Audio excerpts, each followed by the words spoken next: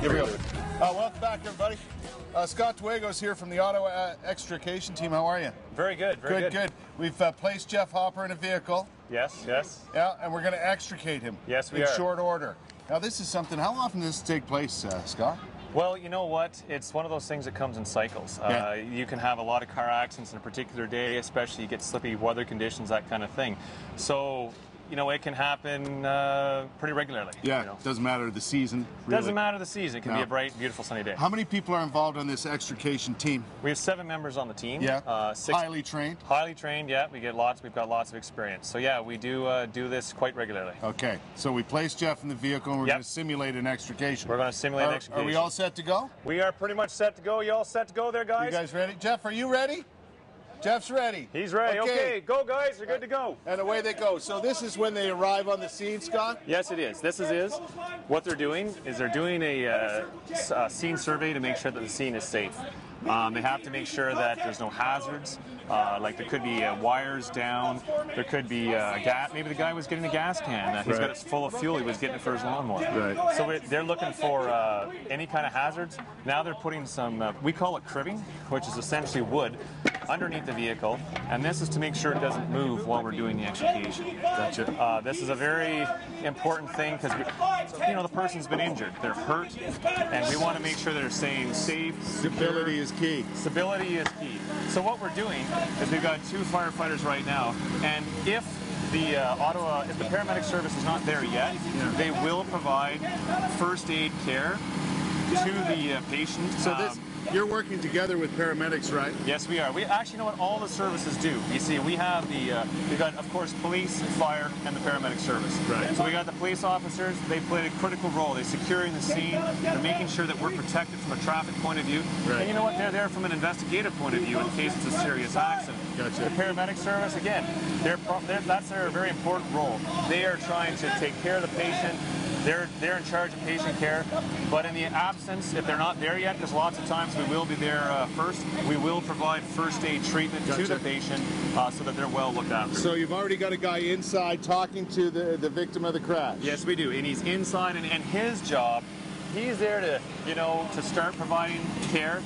He's trying to make the patient feel comfortable, and he's starting to try and get an assessment of all of his potential injuries. Yeah. So he could have, if it was a T-bone crash, he's looking for breaks, fractures, getting a read on his pulse, if he can, maybe a blood pressure, and just there to really, take care of the patient, look after that patient. Look at the heavy equipment. Is that the jaws of life, is it commonly known that? That is the jaws of life. Yes, it is. They are an exceptionally powerful tool. That is one of the key things with these tools. They're very, very powerful. They do a fantastic job. And they are and now what we're doing is one of our members is moving in with a device called the cutters. Yeah. They are exceptionally powerful. Again, they will cut through steel. They will cut through pretty much any part of the car. And so they are now opening up the door, creating space so that we can now get access to Jeff, right, that we can start working to get him out. Exactly. Now there are 2 people in the car with him, yes, looking after whatever needs to be looked after and keeping him stable, right? Yes, exactly. They're just taking care of him. And I notice, and it's very cool how you protect the patient and the people inside the car from any breaking glass or whatever. You're always concerned about that. We are very, we are concerned about everyone's safety. One of our primary roles when we are on scene is we are looking after the patient, of course, because we're there for the patient. The whole point of this, we're there for the patient. We're there to look after the patient. We're here to serve the public. So, but we want to protect our firefighters and protect them. These tools are powerful. There's debris that can be flying, so we call that hard protection. Right. And that board will protect them from any debris that that would potentially strike Jeff or one of our firefighters. Yeah, listen, there's all kinds of broken glass in these situations. Yes. There could be jagged edges of metal, who knows, right? It is, and that's why you see us wearing all of this protective equipment. We're all wearing our PPE, we call it, personal protective equipment, and that's what it's for. We got a lot of, sharp edges, like you say, glass, that kind of thing. Right. And that's why we're wearing all this stuff. You're also kind of in a catch-22 because obviously time in these situations is of the essence, yes, although you don't want to rush. No, you see, that's the thing. That is a key thing that what we're trying to do is we want to do it fast, we want to do it efficient, but we want to do it safe. So it's like a very controlled process. Like, it may look kind of wild and crazy, but this is a very controlled, calculated process. Yeah. Every step is calculated and choreographed, so that it is safe for the patient. Yeah, and we're doing this for television purposes, but in effect, this is actual training, you know, that you're doing right now. Yes. Practice makes perfect. Practice makes perfect. And the key thing, the reason why we're here today is we're here to promote a competition that the Ottawa Fire Service is hosting September 10th at the CARP Fairgrounds. And there's 9 teams coming that they're from all over Eastern Ontario. 3 teams are actually from Nova Scotia. Oh, good. So they're coming here, and what they're here to do is to get better. And by talking to other fire departments, by watching other fire departments, you get better. You know, we've been competing for 6 years as a team. We've competed internationally. We've competed in Europe. We've competed all over North America. So we're meeting Australians, Germans, British. We're all over the place, and we all do things a little different. And what the goal of the team is to go around and learn different things from different departments around the world.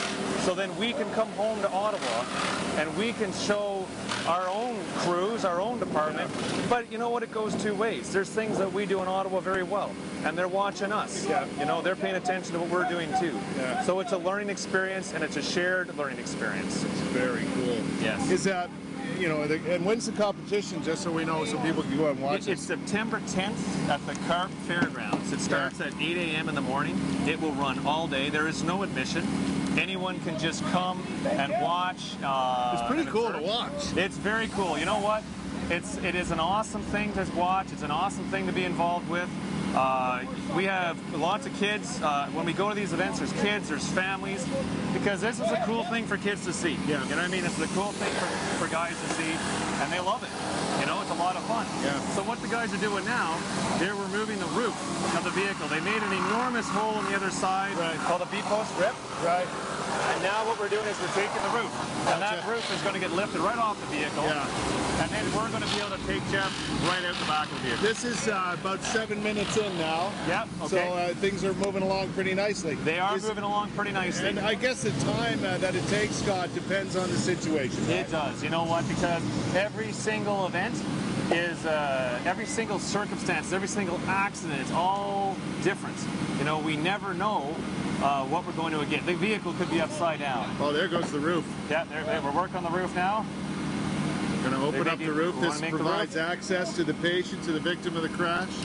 Got 1 minute to go. Well, about a minute there. So we're going to take the page. We're going to take that roof off. Off comes the roof. Jeff's doing a good job Jeff's as a patient. Jeff's doing a great job as a patient. He's sitting there, so we can go see how Jeff's doing. Okay. All right, Hundley. Let's go. So there we go. We got Jeff. They've already got him in a neck brace. They're already looking after him. Here comes the backboard. That's right. So they're moving him with the backboard. And this is to now help get him out of the vehicle. So we've made lots of room. We've got the doors open. We've got the roof off. So we've got lots of room to get him out of this vehicle and to get him into the hands of the paramedics so that we can then transport him to the hospital and take care of him there. Wow. The key thing is with accidents, it's the golden hour.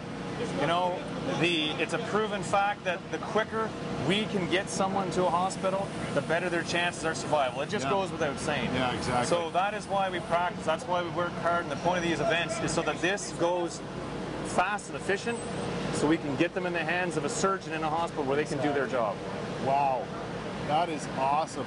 So September 10th, Scott, is when we should come see this? September 10th. September 10th at 8 a.m., no charge. It's free. There's going to be fire trucks, and this is the kind of thing you can expect. Well, I tell you what, it's the only time I want to see it when you guys are practicing and in competition. Absolutely, absolutely. I totally understand. That is beautiful. Great job. Well, thanks so much for coming to see us. I really appreciate it. Thank you. You guys do well in the competition coming up in September. Thank you so much. What a great thing for people to experience and go see it at the CARP Fair. Yeah, it is. It is. It's going to be a great day. And then Jeff is now out. He's safe and secure. Well, that's the last time I lent him my car, I'll tell you that. I tell you, it was a nice car. Great job, you guys. Great job. All right, good work, boys. The Ottawa Extrication team doing some great work here on A Morning. That's fantastic.